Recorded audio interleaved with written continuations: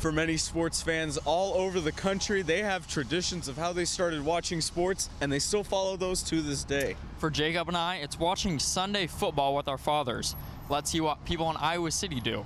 Is there a team that you have stayed loyal to your whole life through thick and thin?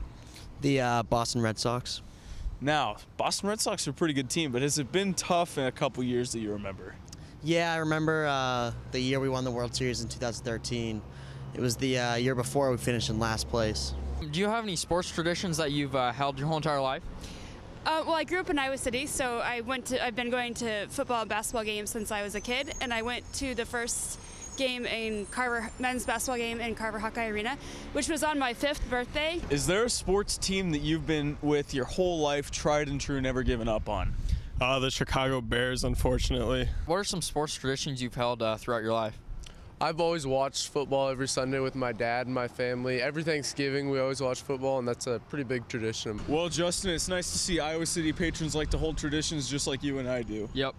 From outside the library, I'm Justin Elsner. And I'm Jacob Senstead, Daily Iowan TV Sports.